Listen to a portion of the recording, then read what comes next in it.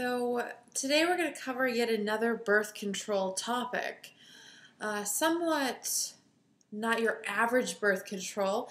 In fact, today we're going to talk about Plan B, otherwise known as emergency contraception. Up until recently, if the condom broke, if you forgot to use a condom, don't ever do that. If, you got caught up in the frenzy, got drunk, forgot to use protection, you would have to go to your doctor or to a health clinic and get a doctor to prescribe the Plan B. And for the longest time, it went through the FDA and the FDA's ethics committee, and it was hung up in the bureaucracy of everything. And then finally, they made it available over the counter, sort of. Plan B you can get at, or you should be able to get at any pharmacy. You have to walk up to the actual pharmacy desk, and it should be behind the pharmacy counter. You ask them for it, and they check your ID because you do have to be over 18 to obtain it at a pharmacy, and they will then give it to you and you buy it. There is one kind that has two different pills that you take, one right away and one, I think, 24 hours later. You'll have to read the instructions. There's another one that just came out that you just take one pill. So, ask your pharmacist for the exact instructions on how to take the kind that they give to you, he or she gives to you. Remember, the key to this, the key to the effectiveness of emergency contraception or Plan B is how quickly you take it after the act. It can work up to 72 hours out. So it's like 3 full days. But the longer you wait and the longer it goes out to that 72 hours, the less likely it's going to work. So if you take it right away, if you take it within hours, or if you take it that next morning, you're pretty good to go. In fact, another thing it's called is the morning after pill. So remember to take it as soon as possible. Now, because you want to take it as soon as possible, here's the thing to keep in mind. Sometimes pharmacies will either be out of it. I think sometimes pharmacists say they don't have it in stock simply so they don't have to sell it to you because they have a moral issue with it. Some pharmacists are really against giving it out. And the way they get around it isn't by actively necessarily protesting it because they might lose their job if it's a corporate, if they work for a corporation. Instead, they just say they don't have it.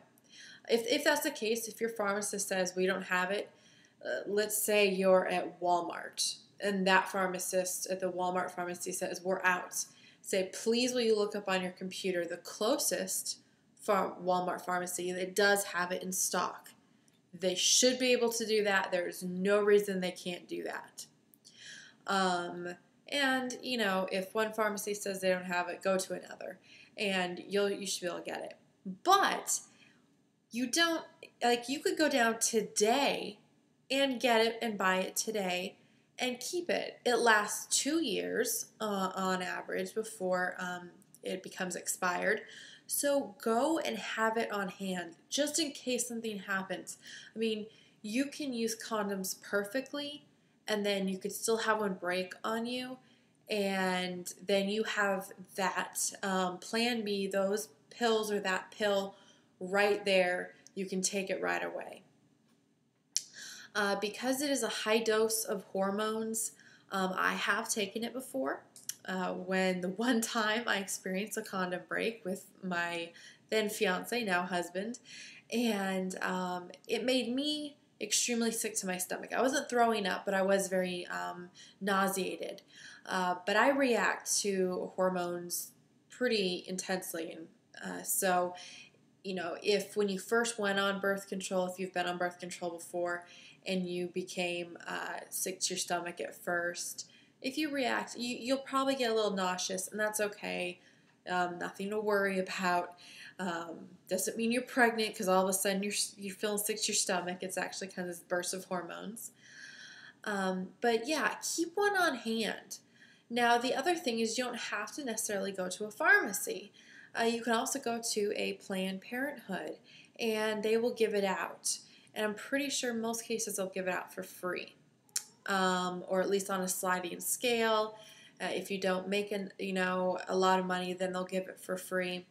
And they can give it to minors, so you don't have to be 18. So if something happens and you're under 18, go to a Planned Parenthood and get it. Or, if nothing else, get one of your friends who's over 18 to go get it from a pharmacy.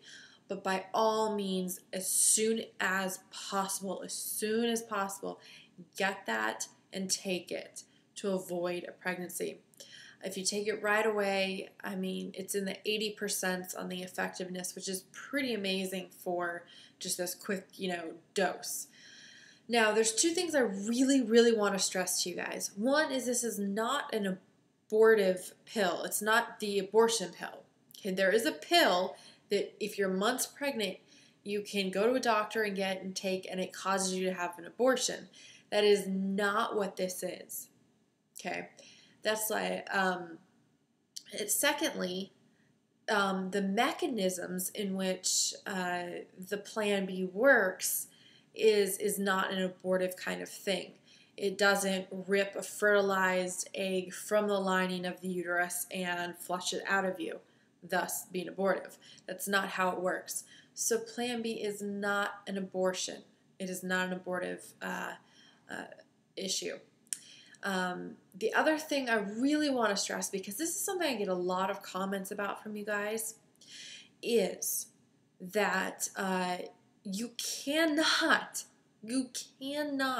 use Plan B as your Plan A. In other words, you cannot use Plan B as your pure method of contraception.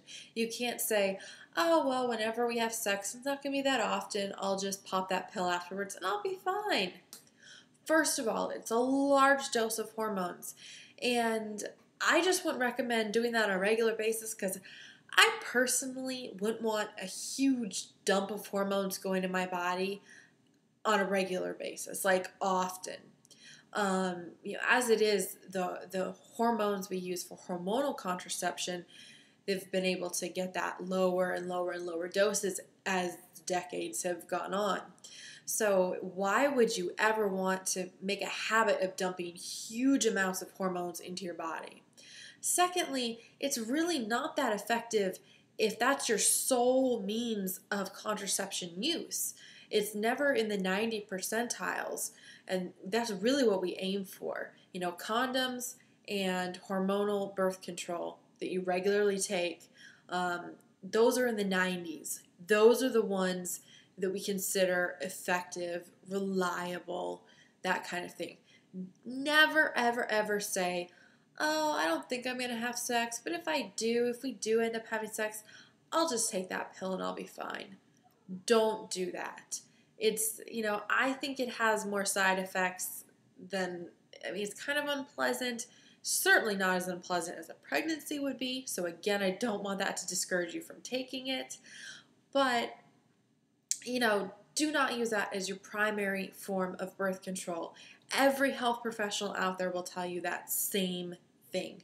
Do not use it as your primary method of birth control. So, realize that it exists, that you can get it from a pharmacy, that you do not need a prescription for it. If a pharmacist says they're out, or they might just flat out tell you they don't give it out, then ask where the closest one is that does have it in stock, or go to a different pharmacy and ask there. But a good idea, again, is to make sure you already have one on hand. So go out this week, this month, and get one. Guys, you can too. Go out, they'll sell it to you. You have it on hand in case something happens. And you can then say, you have it, and then you can give it to your partner. The morning after pill, that is. Not an STD, because that sounded kind of weird. Okay. So I'm rambling on, but yes, so those things, remember that it is not the abortion pill and it's not an abortive measure, and it is not to be used as your primary form of birth control. If you have questions about Plan B, please leave them below and I will try and answer them. I have realized that with all the changes with YouTube, I'm really going to try not to point anymore, because remember when we used to say like, oh, the description box over here, well now it's like the description box is down here, you have to click on it and it's not real clear that you have to click on it. So those of you who haven't noticed, by the way, the description box is now below, and if you click, that's when it will like open up and show you the full description. So do that, check that out. I'll leave a couple links for you guys. I'll leave a link to Planned Parenthood so you can put your zip code in and find the closest clinic so you can go there. Yeah, and if you have any questions, like I said, please leave those below. This is, I think we have one more in this series on birth control, then that's it for like this season. So we are almost wrapping up this season of birth control topics. And in fact, the next video you guys should see me in is going to be pretty fun and scary. But I don't want to give it away, so you'll just have to wait and see what it is. But I get to work with kind of MTV, or I'm making a video kind of for them. So it's going to be fun. And thank you guys for watching. I love you all. Again, I've rattled way on, but I love you guys, and I love talking to you guys. So thank you for your time. Thank you for listening to me. Send me messages. I know in some other videos in the past ones I said like quit sending messages. I read my messages. I'll respond if I think I can help you. If you don't get a response, that's simply because I didn't think I could help in the situation that you were in or that you were asking about. I love you all. I love to hear from you guys. Check out my Facebook, my Twitter, all that good stuff. Get to know me. Let's get to know each other. Yeah. Love you guys. Mwah. And if you haven't yet, of course, subscribe. Bye.